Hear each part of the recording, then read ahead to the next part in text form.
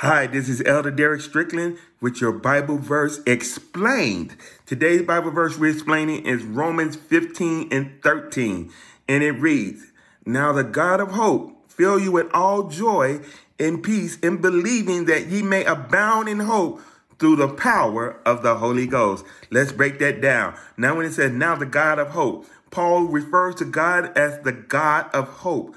This title emphasizes that God is the source and foundation of all hope, right? He is the one who provides us with the confidence, expectation of good things to come, especially regarding his promise and our future with him.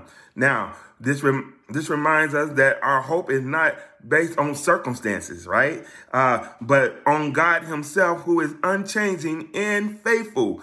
When we place our hope in God, it secures and steadfast, right? Now, what does it mean when it says fulfill you with all joy and peace, right? Fill you. The word fill suggests that God doesn't just give a little bit of joy and peace. He fills us completely. It's a abundant, overflowing measure. Now, when you talk about joy and peace, these are two key fruits of the Spirit in Galatians 5:22. Joy is a deep, abiding sense of happiness and contentment that comes from knowing God and trusting in him. Peace is the calm assurance that God is in control, no matter what is happening around us. Now, how do we apply this? When we trust God, he fills our heart with joy and peace, even in the midst of trials. This joy and peace are not dependent on our external circumstances. Let me say that one more time. This joy and this peace is not dependent on our external circumstances, but are rooted in our relationship with God. Now, when it says in believing, this phrase points to the means by which we are experiencing joy and peace.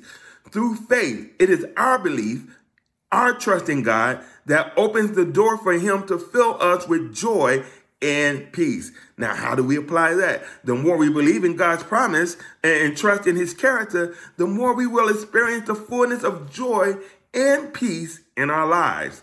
So when it says that ye may abound in hope, abound means to overflow or to have, to have more than enough.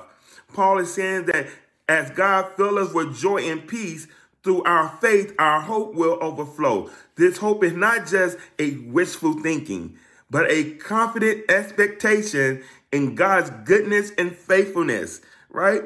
When we are filled with God's joy and peace, it strengthens our hope. We become people who are full of hope no matter what the challenges we face, all right? Because our confidence is in God's promise. So, and it says through the power of the Holy Ghost, the Holy Spirit is the one who empowers us to live the Christian life. It is through the Holy Spirit power that we are able to experience this overflow, this overflowing hope and joy and peace. We cannot generate this hope, joy, and peace on our own, all right? We cannot generate it on our own. It is the work of the Holy Spirit within us. As we yield to the Holy Ghost, he empowers us to live in a way that reflects God's character, filling us with hope in the process. So in summary, Romans 15:13 is a prayer and a blessing that Paul offers to the believers. He's asking God to, who is the source of all hope, will fill the believers with such joy and peace that their lives be overflowing with hope. This hope comes through faith in God, is empowered by the Holy Ghost. Now, how does this apply to us today? This verse reminds me that our hope comes from God, not from our circumstances. Keep that in remembrance, right? When we focus on God and trust his promise, he will fill us with hope. Now, the joy and peace, how does that apply today? Through faith, we can experience a deep joy and peace that transcend our understanding or circumstances. Now, what about the Holy Ghost? The Holy Ghost is the one who empowers us to live this way. By staying close to God and relying on his Holy Spirit, we can live lives that are characterized by hope, joy, and peace, no matter what we face. These verses encourage us to believe in our trust in God, knowing that as we do, he will fill us with his joy and peace, enabling us to live with a hopeful outlook, sustained by the power of the Holy Ghost.